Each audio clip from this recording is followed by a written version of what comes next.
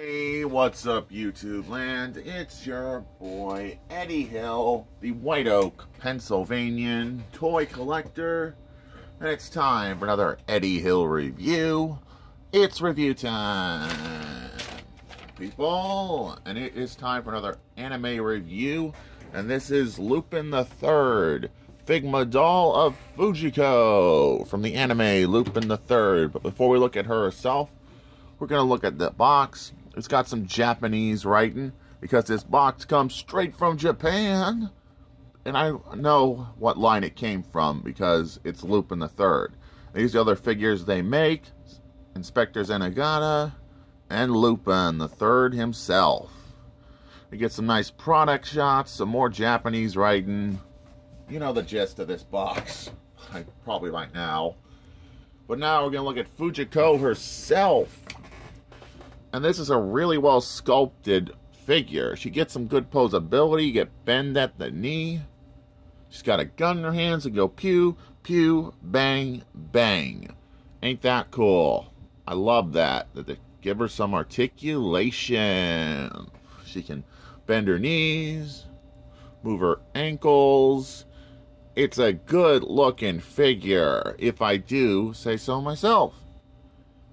This is going to be a quick review, so now we're going to get down to comparisons with some other gun-toting anime girls.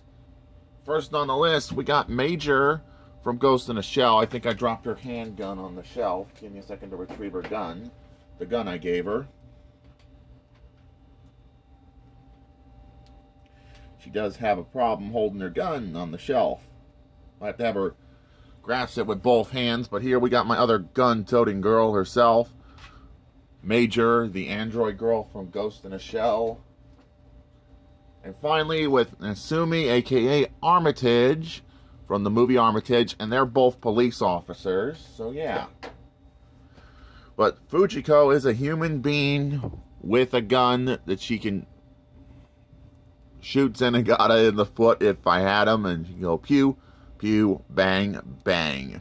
And this is not a bad-looking Figma. You're probably wondering, where did I get this? Well, I got this from eBay for about 30 bucks. Is she worth that kind of money for a Japan exclusive? I'd say yes. Pick her up. She is worth adding to your Figma doll collection and Figmas. She's not a bad-looking figure.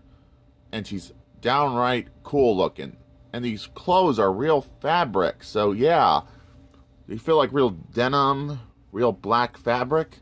So this is a good-looking figure. Probably wondering, does her head move?